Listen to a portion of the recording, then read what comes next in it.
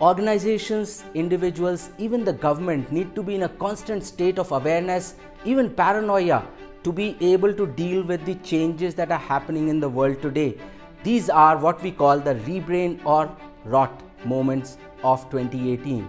So what were those ROR moments of 2018? Let's start with the first one, the ban on bitcoins and cryptocurrencies in 2018. After years of lobbing the ball between the various financial regulators in the country, it's the banking regulator that finally took the decisive call on bitcoins and cryptocurrencies and whether they should be allowed in India at all. In July of 2018, the Supreme Court of India finally upheld the RBI ban, which eventually killed the flourishing industry that had already been doing business worth rupees 100 to 200 crores per day.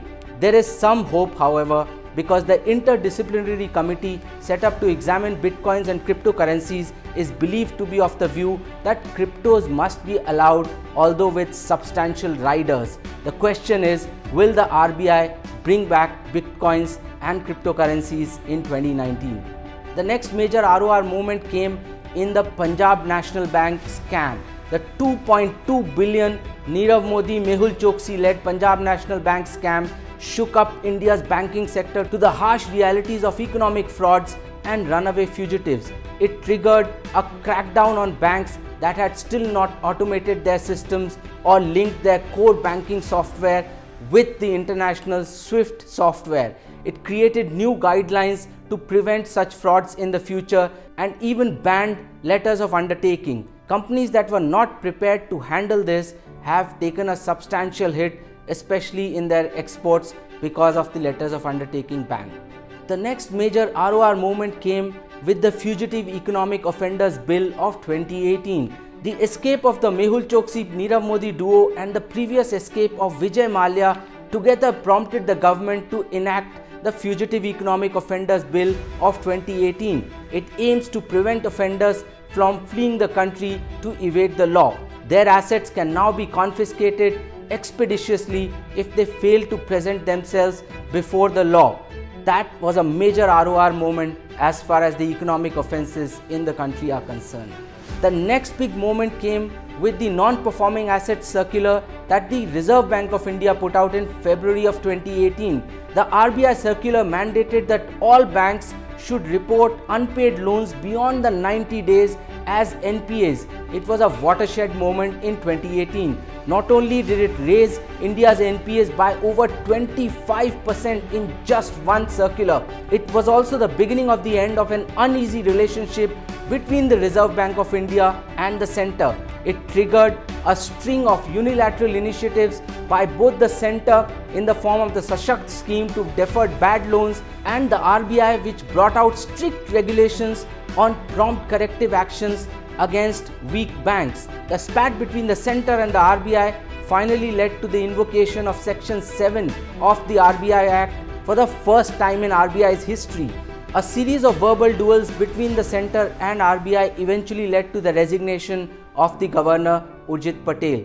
That was really one of the key ROR moments of 2018. Next is the coming into its own of artificial intelligence in 2018. Artificial intelligence and data analytics really came to the fore in 2018. In India, new business models using AI have begun emerging in industries as diverse as HR, e-commerce and healthcare. Similarly, across the world, the race to create business models around artificial intelligence is gaining momentum. For the first time ever, there is an AI-enabled news anchor in China. Organizations need to get onto the AI bandwagon fast. Those who cannot will have to rebrain or rot.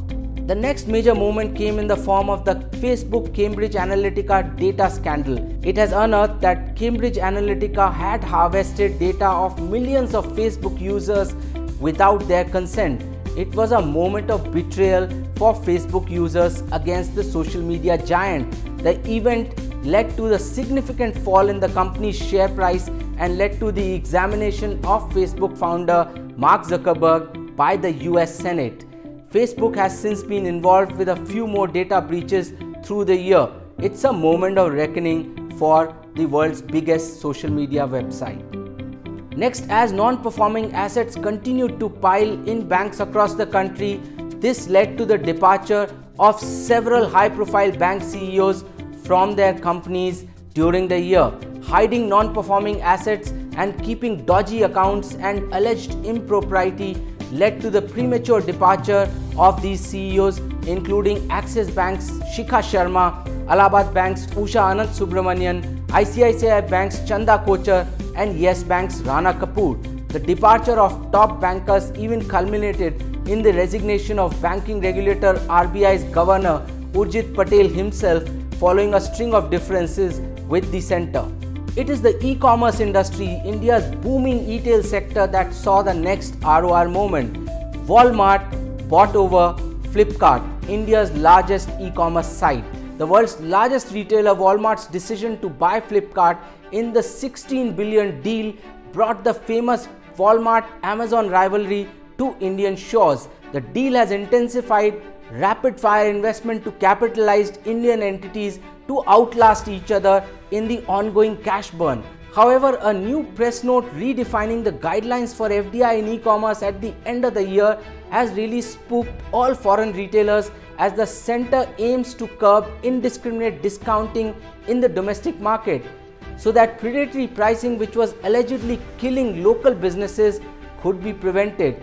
This is going to be a long-drawn fight between foreign retailers and domestic players. It's a big watershed moment in India's retail sector.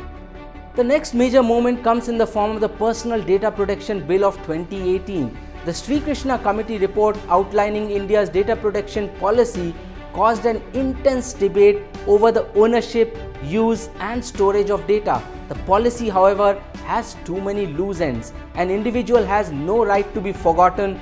The clause asking for data to be stored locally has left a loophole, and this policy makes individuals liable for withdrawal of consent to use data. Even violation of policy will attract lenient fines. The debate around data protection bill has only just begun. And the next moment comes in the form of the Aadhaar verdict. This had been in the making for a long time. After years of raging debate over the validity of Aadhaar for various services availed by Indian citizens, it was the Supreme Court verdict in September that finally put a lid on the heated debate.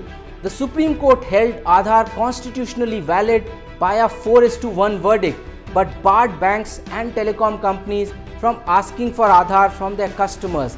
But it did make it mandatory to avail government services and to file income tax returns. Aadhaar is here to stay. Make no mistake about it.